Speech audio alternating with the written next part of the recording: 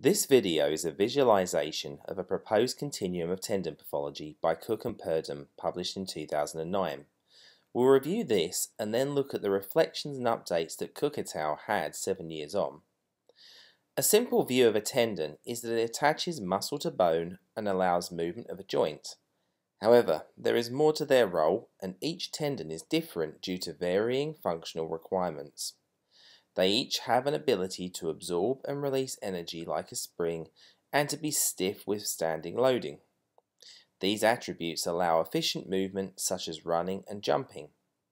When a tendon is loaded appropriately, it adapts and becomes stiffer and more resilient, but does not become thicker, i.e., the tendon structure is improved rather than increasing the size of the structure.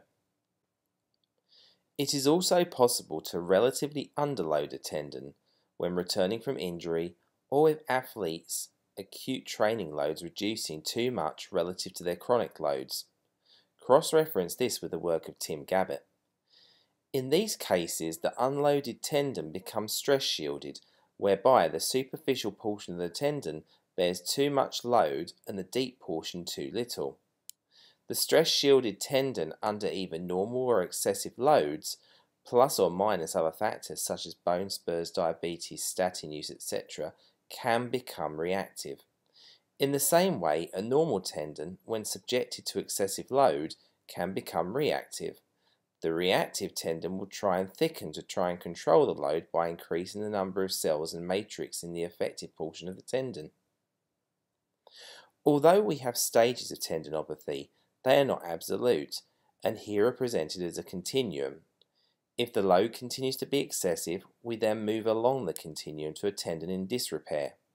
Here the tendon continues to try and thicken to protect itself, but as this occurs we start to see separation of collagen fibres and disorganisation of the cell matrix. Since the continuum was first proposed, we also see new blood vessels and nerves which may account for some of the ongoing pain. Further considered, the reactive tendon or that in disrepair, and we know more about can move back along the continuum towards normalcy. Cook et al. Published a paper revisiting and discussing the model. However, if this does not occur, the tendon can become degenerative.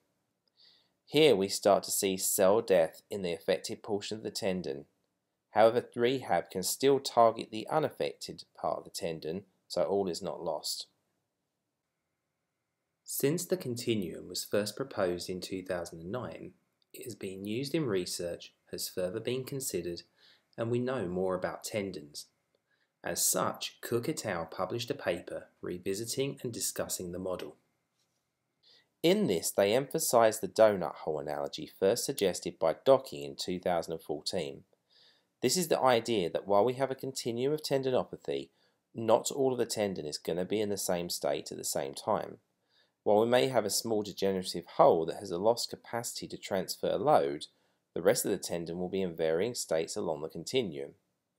In this update, they coined the term reactive on degenerative tendinopathy to emphasize the fact that the state of the tendon is fluid.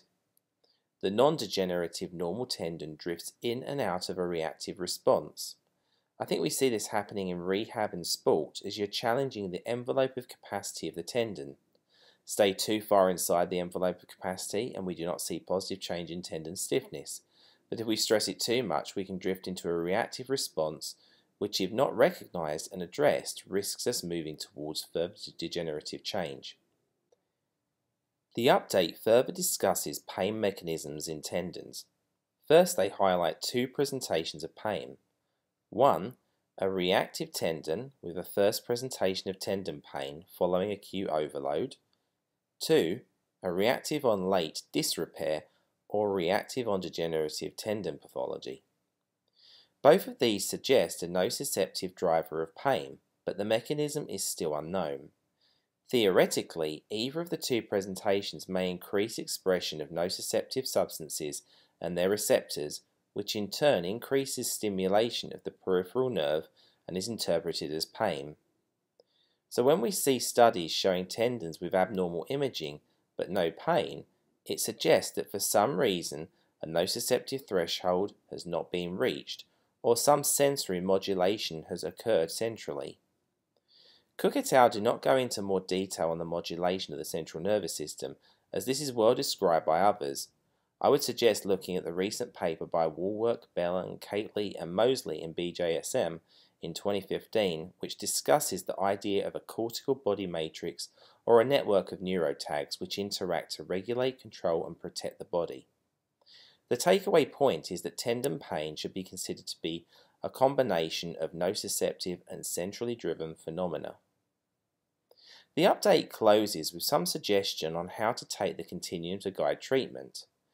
They highlight the lack of long-term relief from many of the common pain-relieving interventions such as NSAIDs, steroid injections, high-volume injection, and surgical scraping. They also note that interventions solely targeting pain typically allow for recurrence of pain. Instead, they highlight the pain-relieving properties of isometric contractions and a loading program.